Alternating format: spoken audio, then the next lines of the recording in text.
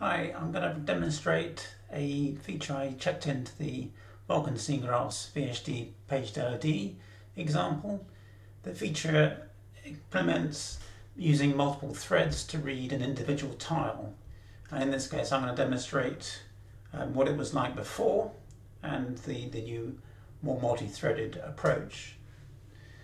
In both cases here, this is exactly the same application and data. In this case, it's OpenStreetMap data being downloaded from the internet live.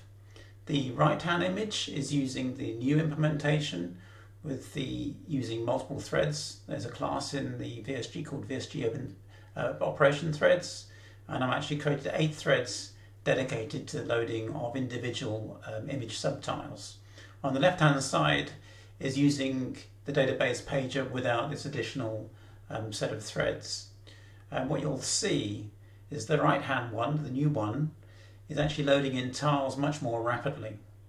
And in actual benchmark tests, it's around about 3 times faster to load tiles using the new technique than the old technique.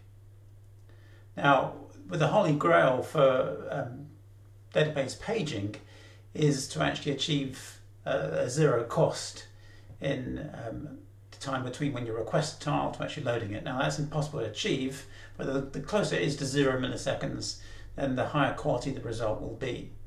When you're actually paging from the internet, each individual tile may take hundreds of milliseconds to actually make the request, download the actual data, and then be able to merge that tile. In the case of a quad tree data structure like you're seeing with a page database, there's actually 4 images per tile, per subtile that you break down, and then once you actually zoom in closer, that each individual subtile will itself have 4 quadrants that each one you'll actually load.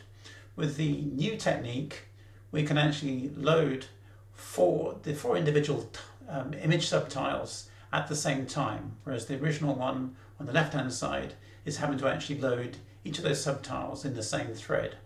It may still be able to load 4 PagedLOD nodes at the same time, but the actual subtiles it has to load in series.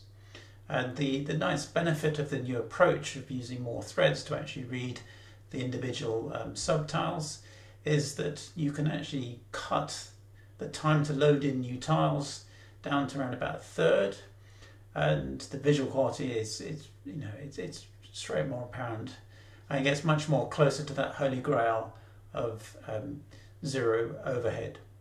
When this demonstration is being run, actually paging the database in from the OpenStreetMap server live, the second time around we've actually already downloaded, so it's actually caching some in the local file cache.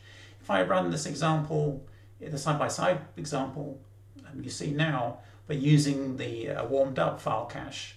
The average time to load tiles goes down from around about 300 milliseconds down to around about 3 milliseconds for the example on the right hand side, and the example running on the left hand side of the old scheme, that goes between about 4 milliseconds in the cached files and around about 1,000 milliseconds on average for the uncached files.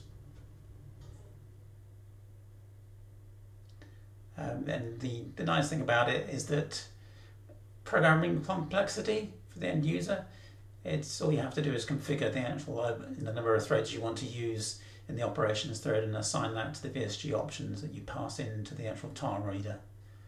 A nice little benefit of an afternoon's work. Thanks for watching. Bye.